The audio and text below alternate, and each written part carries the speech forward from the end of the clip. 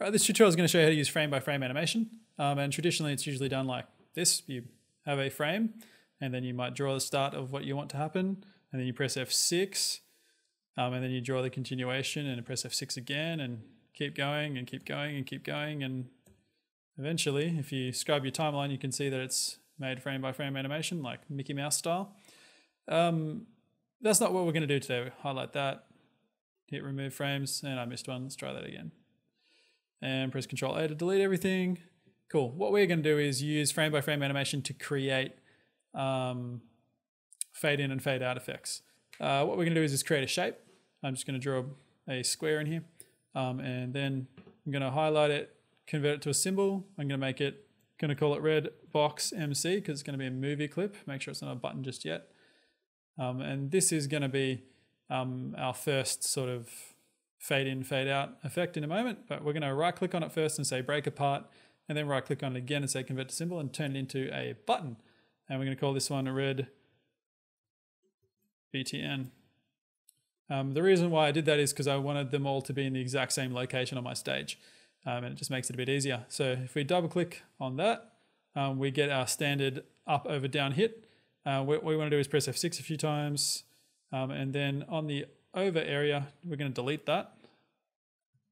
And the outline, of course, as well. And then go to our library and grab the red box MC, which we made just before, and drag it onto our stage. And then we want to try and make these X's line up, and the little snap options will come up. There it is. And now it's perfectly aligned with the one before. Okay. And the reason we've done that is because now we have a movie clip in the place of where the over is, and what we're going to do is make this movie clip fade.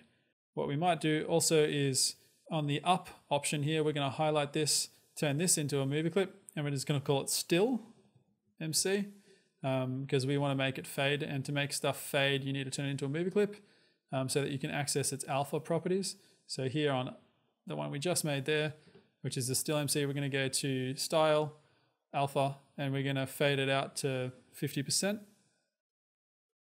So it's slightly faded. That's its default fade. And then on over, we have our red box MC that we made before. Now this is where we are going to add some animation. So double click in that. We're going to go inside this movie clip and we're going to do some frame by frame animation in here.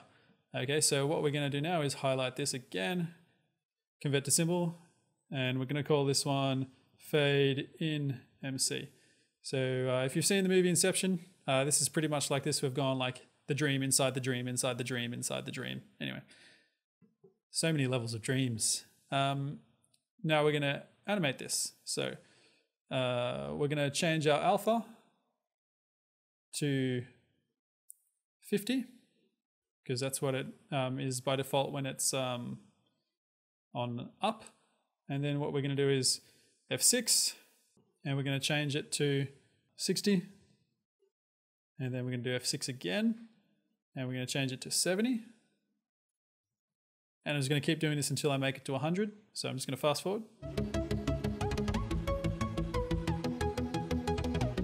There we go. So if we have a look at this, it fades in and becomes solid.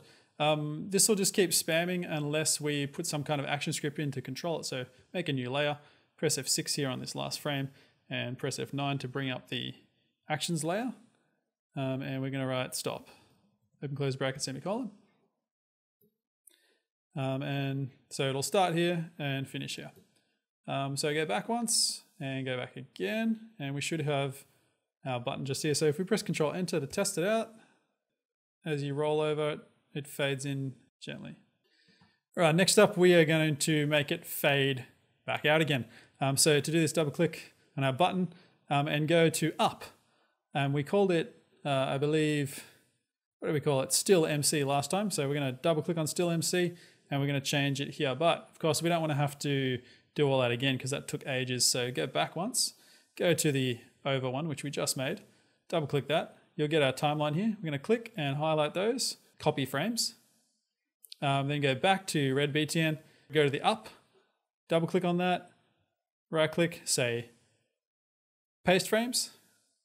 And of course it's the exact same thing as before, but what we want to do is reverse them. So click and highlight and then reverse frames.